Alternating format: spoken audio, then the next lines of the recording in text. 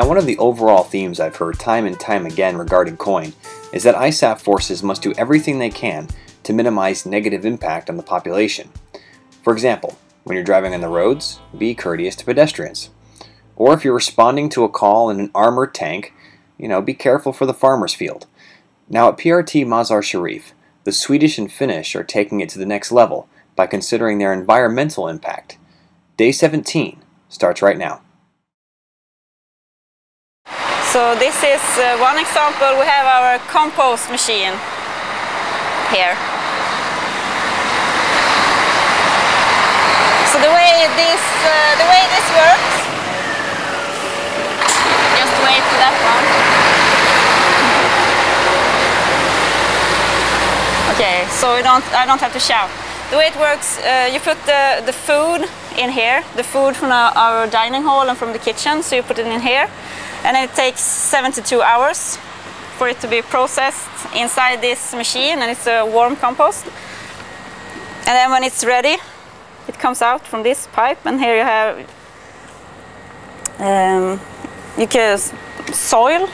So you can mix it with the soil, and then it's a really good fertilizer. So this goes back to the people outside the camp. So this is nothing that we use. We just, instead of throwing the food away in the garbage, we put it in here and we make a new product, and then the Afghans can use it outside. We have local Afghanistan workers that are working with, for example, this compost. So they were very sad when it broke down a while ago. So we had to fix it as soon as we could. And now it's working again, and they are very happy because this is maybe not like gold, but this is worth a lot, because when you look at Afghanistan and outside here in Mazar Sharif, you need the fertilizer, you need the soil so you can grow things. So this is high, how do you say, high in, not nutrition, but it's, things grow very well if you mix it with this stuff. So they are happy now that we have fixed it again. This is, for now we have collected them here. It's supposed to go under that roof eventually.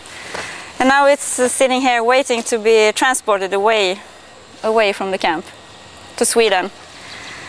And in a few weeks we will have a new agreement with our local contractor. So they will handle our hazardous waste, so they will ship it to Germany for destruction.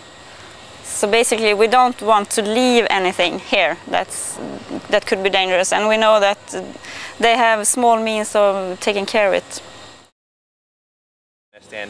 Did you volunteer to come here? Yes. Yeah, and why did you volunteer to come here? I have been doing one mission in Kosovo, doing the same thing as I'm doing here. But then I felt that it would be a real challenge to go to Afghanistan and work with these things, the environmental things that I do back home. And here you can make a difference also in the environmental area. And it's good that and I know that the Swedes and the Finnish soldiers, they are interested in this. They want to do this also, so it feels good for all of us.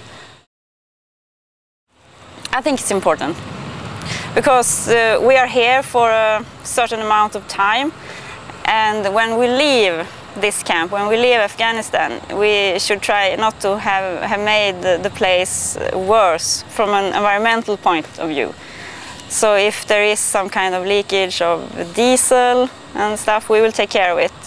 So we will take care of that soil that has been contaminated.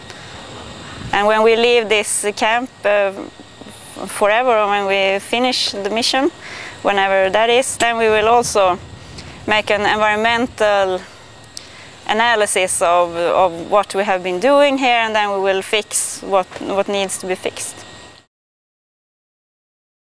It's hard to believe we're more than halfway through our 30-day trip, and there's one large piece of the Afghan security force we haven't seen yet. Tomorrow, Nate and I are going to see if we can find out the latest on the Afghan uniformed police. So join us as we continue 30 days through Afghanistan.